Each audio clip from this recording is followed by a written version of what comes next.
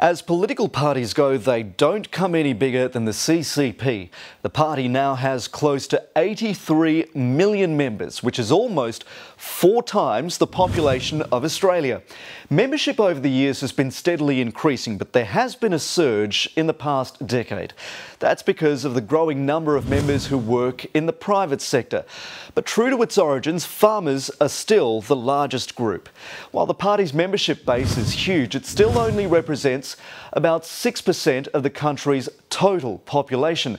That's partly because they don't make it easy to join the party. It all starts in school, where at the age of 6, students are inducted into the Young Pioneers. They start learning about the party's history and the importance of respecting authority. By the time they hit high school, most students will continue on the path by joining the Communist Youth League. But making the jump from the Youth League to full party membership isn't easy. The party also reaches deep into the workplace. State-owned enterprises under direct communist control still employ more than half the country's workers. And the party also reaches deep into the private sector. It actively sets up communist cells within private businesses, including foreign companies. Some business owners even encourage it because to win contracts, gain clients and generally succeed in business in China, you have to be on good terms with the CCP.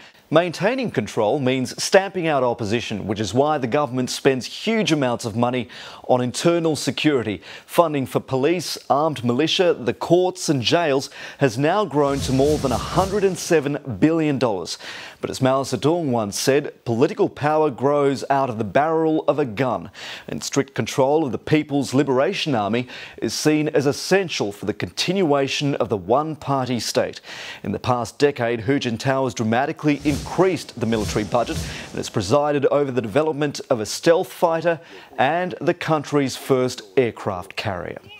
Keeping the military well funded is important to ensure its loyalty to the party doesn't waver. Finally, the CCP strictly protects its monopoly on information. Social media has flourished in recent years, and the microblog Sina Weibo has become the public square of debate and discussion.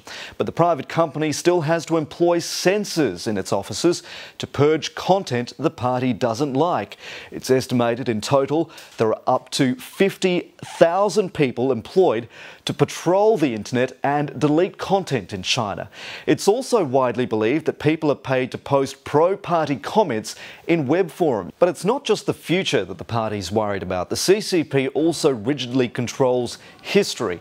The party's official version of history is taught in schools and is reinforced through the media and films.